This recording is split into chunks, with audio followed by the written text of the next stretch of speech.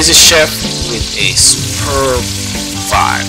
So today we're making a salted cod and ackee ravioli. So we're making ackee saltfish ravioli. And if you don't know what ackee and saltfish is, it's one of the most popular dishes in Jamaica. It's made with peppers, onions, tomatoes, a little bit of scotch bonnet, a little bit of thyme, and you can cook it up with oil or butter. So that's what you're seeing on your screen right here. Boil your salted cod. Usually you'd pick the ackee from the tree, but today we're not picking the ackee from the tree. We're taking our ackee from a can. So all you do, you buy and it's usually like $11 to $13. Drain the liquid out and you just add it straight to your salted cod. You let that simmer for a minute and then you set this aside to cool. To make our raviolis, we're gonna use a simple dough. We're gonna use 2 cups of flour and 6 ounces of water. You don't add any salt, you don't add any eggs, nothing.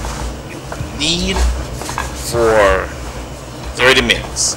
If you have a mixer or a pasta maker, just put that in there. If you don't, you just knead it for like 30 minutes. Roll it thin. If you have a mold, that's perfect. If you don't have a mold, all you gotta do is shape your raviolis, and you can either boil them or you can fry them. Best vibe, I think, is boil them a little bit and then fry them up and serve it with a little bit more of that ackee saltfish delight. Crazy Chef, big vibe. If you like the channel, hit that subscribe button. If you want to support the video, hit that like button.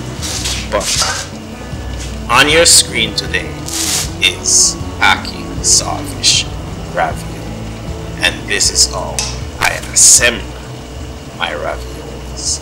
These are handmade raviolis. These are very, very, very delicious. You can serve it as a dinner, you can serve it as an appetizer, or you just do it as a vibe. Crazy Chef, always a vibe. So ackee saltfish ravioli, as I said, for the dough, very simple. 2 cups of flour, 6 ounces of water, and you knead that for 30 minutes if you do it by hand. If you have a pasta maker or if you have a KitchenAid, it's easier. You just throw them in there and let them vibe.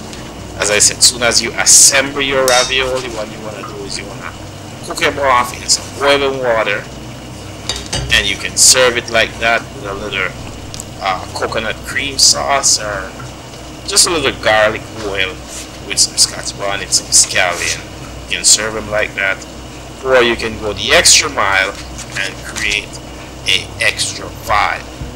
My vibe today is I'm gonna boil them, cool them, and then I'm gonna fry them. Crazy Chef, big vibe. Thanks for checking out the vibe. Thanks for being a part of the channel. If it's your first time here, you know the deal. Hit that red subscribe button. Crazy Chef, big vibe. As I always say, let the music